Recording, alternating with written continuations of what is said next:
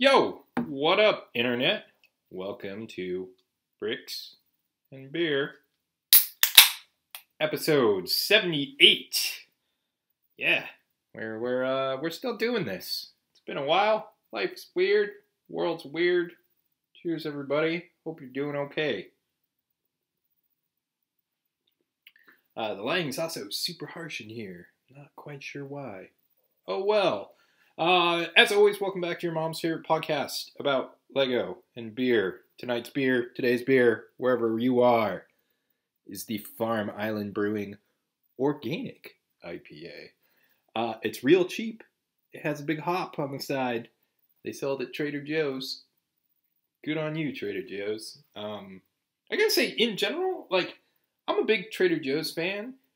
And if you don't have Trader Joe's, if you're watching this in Finland and they don't have it there, it's a store. It's a good store. I used to work there a long, long time ago. Anyway, so they have a great beer selection, and it's been getting better. So, good on you, Trader Joe's. So, hopefully you guys are doing okay. Like I said, it's still live from the apocalypse. It's out there.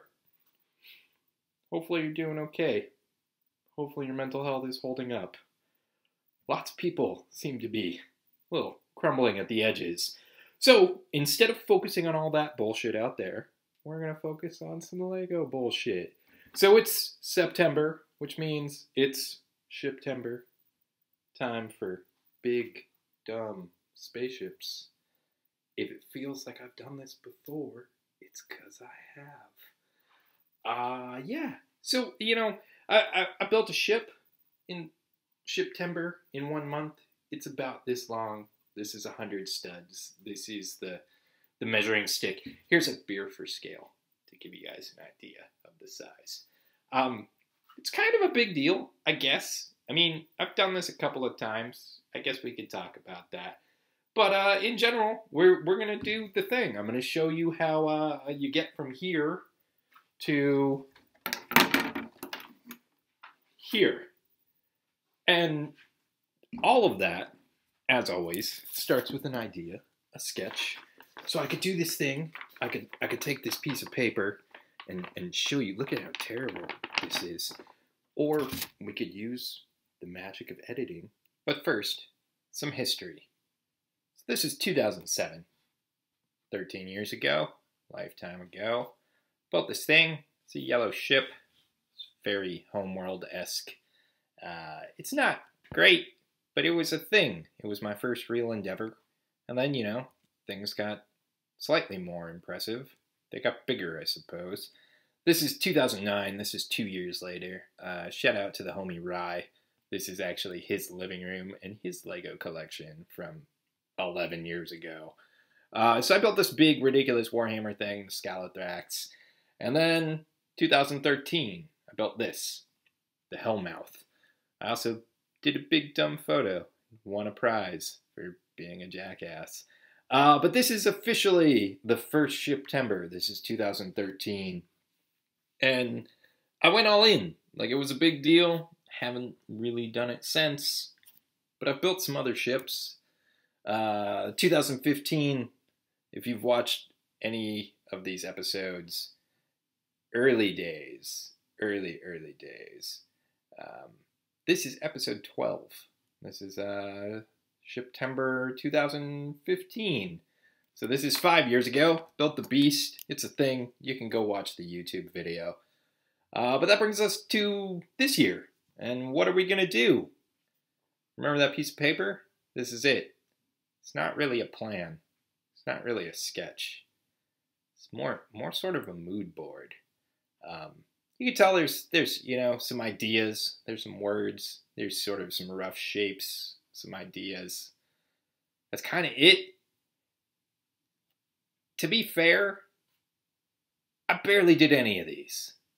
I got 2 out of 6. So whatever. So it starts with the inventory. This is what I'm going to do. I'm just going to take all these gray parts, and I've got 1 million of these curved bits here at the bottom. I have 40 of them. That part is trash. It's garbage. I used 0 in the final build. So it all starts with the frame. Everything starts with the frame. Here's my landing gear that was on the list, along with a ramp. These are pretty simple landing gear. I'm just kind of sketching out ideas. This is essentially the sketch. This is more of a sketch than the actual piece of paper. You can see those little like winglet pods. I'm trying to rock the salmon, which is terrible. It's interesting, but it's terrible. So we replaced the salmon with gray, which looks way better. And at this point, you can see I've got like a decent frame and decent landing gear, and it's all good, man. I'm feeling okay about this. Except the landing gear doesn't hold shit. So, worm gears. Worm gears. Because apparently I needed functional landing gear, and that's really dumb. Really dumb. Because those tiny worm gears, they didn't work at all. So see the top? That's a teeny tiny worm gear. Well, it's a tiny gear compared to a worm gear, or next to a worm gear. Geared to a worm gear. It's all gears. So many fucking gears. So I have to up the tooth ratio. I need it to be more stable. So that's the bottom. And because I did that, it changes all the Technic pin placements, which means I need to rebuild the entire goddamn frame. It's fine. This is fine. While I'm doing it, I might as well add another worm gear per landing strut, because I really don't want this thing to collapse. Because at this point, I'm basically building a thing so I can do this dumb gimmick of having it landed and having a ramp come down. That's the entire reason for the build at this point. So here it is. I'm feeling pretty good. It's got a frame. Here's the landing gear folded up. It's getting bigger, slightly. It was always planned to be this big, but you know, you just start with the parts that you need. So yeah, you know, it's a frame. I'm going to do some angles. Here's a test swoosh, if you will, of just the frame. And here's beer for scale. Always beer for scale.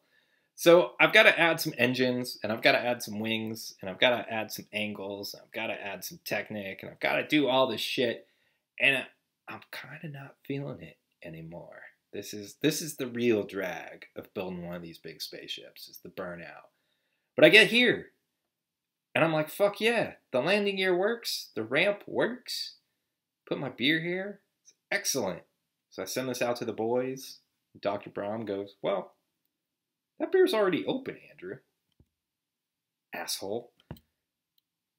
I thought it was working. I thought it was good. But you know what? He was right. So we go for broke. That's right. We do it live. 8 unopened beers. Bang.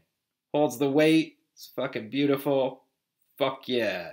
Super happy with it at this point. It does all the things it needs to do. Now I just need to make it look like a spaceship. That's less exciting. But, you know, what do you gotta do? So I recycled the engines from 2013. I used the same part combo. This is a soccer goal piece from 20 years ago. I have a couple of them for some reason. You can see here, beer for scale, soccer pieces for scale. And I'm still not sure, like, really what the fuck I'm doing at this point, because my shitty plan, my shitty sketch, didn't really communicate much outside of, like, cartoonish nonsense. So I've got some purple going on. I'm looking at trans orange. I'm like, man, anything but gray. It's all gray. It's all going to end up being gray. So I'm putting some parts on, dealing with some textures. And I'm starting to sketch stuff out. I've got sort of like a placeholder cockpit here, getting a little fatty, little chody. Got some teeny wings. It's all good, you know. It's coming together. I'm putting some plates on. I'm getting the actual structure going of the sides. Fortunately, I have a fuck ton of these gray 6x6 tiles. If you want to know how many are in this, it's 52.